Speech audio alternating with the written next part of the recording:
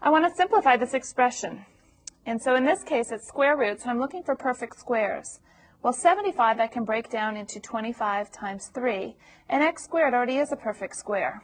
So this is the same as the square root of 25 times the square root of 3 times the square root of x squared, where the square root of 25 is 5, square root of 3 I can't break down, and square root of x squared is x.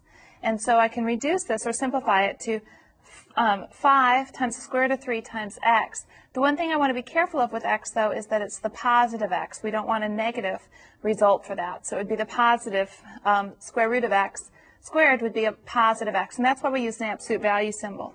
Sometimes also we might put the absolute value of x in front and leave the square root last. So it would be 5 times the absolute value of x times square root of 3.